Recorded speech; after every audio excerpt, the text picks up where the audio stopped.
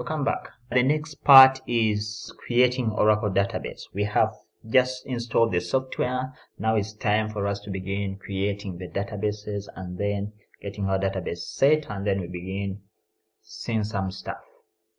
So we are going to use a tool called the Database Configuration Assistant. Whenever we need to create databases or delete databases or manage databases, we use a tool we call the Database Configuration Assistant. So let's see what that is. So when we come to this, when we come to all our programs, you can see that this is the tool that we use.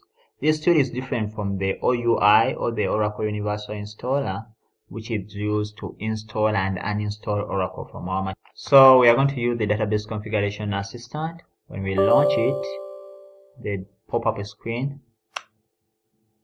It loads up like that. So we can begin the welcome screen. It is showing us that this one enables you to create a database, configure database, and then manage all the databases. So it is basically looking at the database, managing databases, creating, deleting, etc.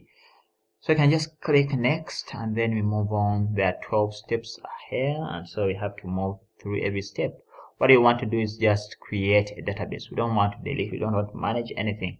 It's just creating a database. Click next. We can just use a custom database or a data warehouse, but for our case, we are just going to use a general purpose transaction processing template. It has everything we need. So we can click next, or you can just come and see the details of each of these templates, and then you go through them one by one. So when you click next, they ask us for the global database name and then the SID. The global database name is just the name of the database associated with each service. If the database is going to be running on a local host, then it will be associated with that local host or plus that domain name where the database will be running. If it is maybe for an institution or anything, it will be associated with that domain for the institution. Then the SID is the name of the database we want to create, and then the associated instance ID. So we are going to give it a name called customers. That is the database name we want to give. That is what we want to give. In most cases, the global database name is the same as the SID. So when you run next, we come to the next screen where I have the Enterprise Manager. They tell us that you want to configure the Enterprise Manager. The Enterprise Manager is one of the tools used to manage Oracle. It has that graphical user interface, but we're not going to configure that. We shall just neglect it and we move on. Then in the next tab, we have the automatic maintenance activities. We can enable them to leave them by default, to leave them on default. So we can click next. On this screen, we have the different administrative accounts. We are going to be looking at this in the next section. These are the ones with accounts we've been using previously. Connect SysDBA, Connect System. We shall be learning about them in details in later sections. But we are going to use the same password for them. We can decide to use different passwords, or we can just use the same password. We are going to use just they allow that the minimum password character, they want the password complexity policy, but I'm not looking into that. But when you're in the working environment, you need to pay much attention to the passwords you give to the user accounts, especially these administrative accounts. So you can just click next. So here they ask for the storage type and the location of the database files, where you want to store database files. We shall leave this to the default for that, but you can specify where you want to store your database files. Maybe you don't want the other location, you want a new location where you'll be storing your database files, or you want a storage place where you'll be storing the multiplexed files, but we shall leave everything to default.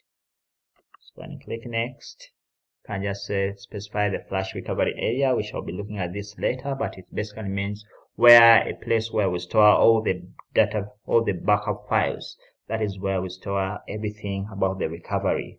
We can enable the archiving to just simplify the process for us.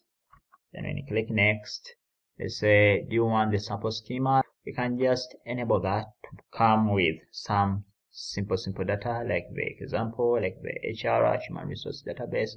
Then you can click next.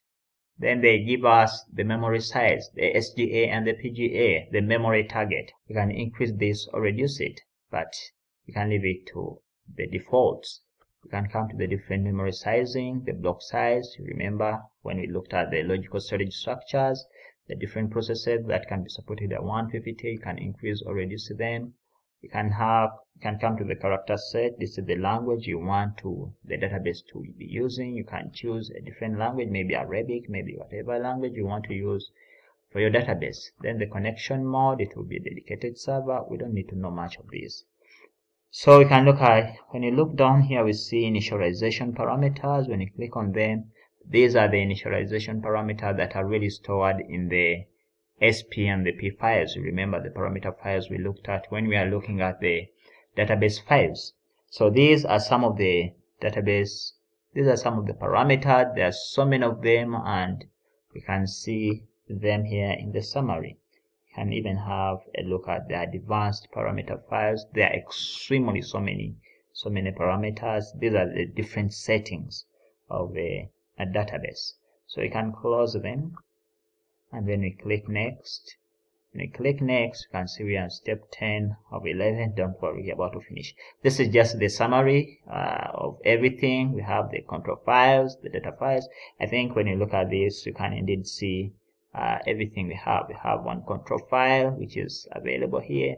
We have the data files. So once everything is set, then we can click next, and then we can create our database. Our database name is called the customers. We can save it as part of the templates, but we can leave it for now. Then when we finish, they give us a summary, wonderful summary that our customers, the single instance, etc., everything here is extremely important. You can save it somewhere just for some purposes. I'll save it here in my save. Okay, then I finish. Then you can the database creation process has started. So once everything has been done, congratulations, that's all. So that is it for this section. We meet in the next section.